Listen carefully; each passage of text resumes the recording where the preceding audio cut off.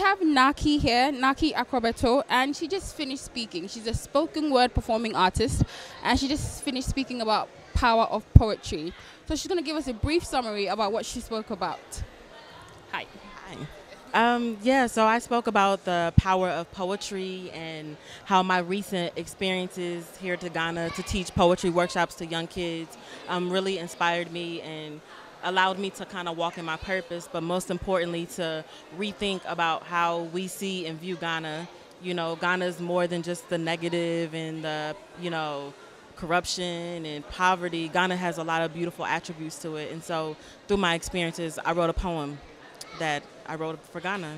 Okay, so the poem talks about the positive sides of Ghana, I should say. I mean, I think it talks about both. It speaks about it. To me, it shows the beauty and the reality of your potholes and paved roads. You're both Muslim and Christian and no religion at all. Like, there's so much beauty in this country, and I think life, we should focus on the positive and not just the negative, or using the negative as a means to leverage ourselves and to grow. And so I get that a lot from people, like, why do you want to go back to Ghana? Why do you want to, it's home to me. And that's what the poem is about.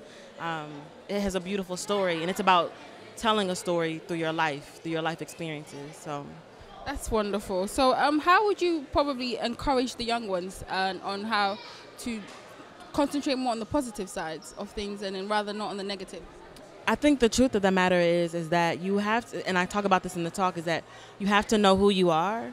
And there's always going to be something or someone to come up and tell you that you can't do something. And there's always going to be obstacles. I think that's the nature of life, but realizing there's always a beautiful balance to it. And that, you have to live your personal truth. Everybody's living their life, and you have to live your own life. That's what God created us for.